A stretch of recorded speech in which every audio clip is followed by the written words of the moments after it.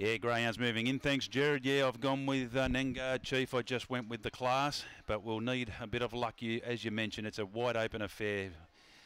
Turn one's going to be very important. So they're just about right. The evens in now. Mini is locked away there. Manila Prince into the outside box, and the green light on. Lure in motion now for the Ladbrokes Darwin Cup. Favourite in 7, Nengar Chief, and they are racing. And Nengar Chief out wide got a good start, carving across with Eagle Manelli, who takes it up into turn 1. Pebbles Girl got across onto the fence, but then gone checked, and this leader's gone away. Eagle Manelli running up into second now was Omar Manelli. Pebbles Girl trying to recover.